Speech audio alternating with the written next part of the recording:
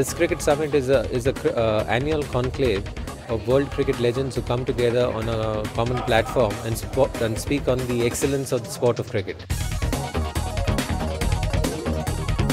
It's a great honour, and I deem it a privilege to pay tribute to Tiger. He said, so I didn't have my own pads, my own gloves or my own bat. So each time when we were going back out onto the field, he said, I just picked up the bat that was nearest the door and went out to bat with it. You know, when you go to work, what do?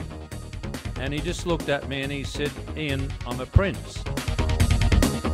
My favourite animal in life is the tiger, and he was also one of my favourite human beings. I didn't know Raj Singh Dungarpur very well, but every time I met him, I was struck by his friendliness, his charm, and his passion.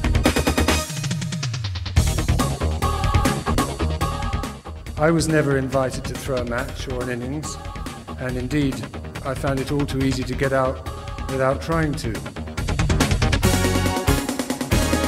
Such activities, as I say, are the major threat to the game.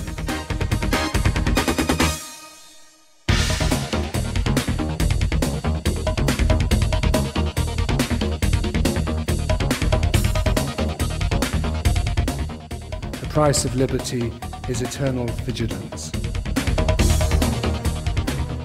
So any, talk on the brand of the game has serious effects.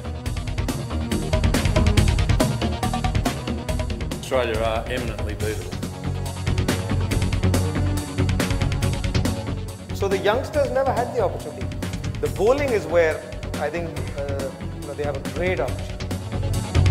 I can say I have a better genes, that's all. Ian both them, that's the only time I felt somebody can go more than me. The Sehwag and Ricky Ponting to me are the key.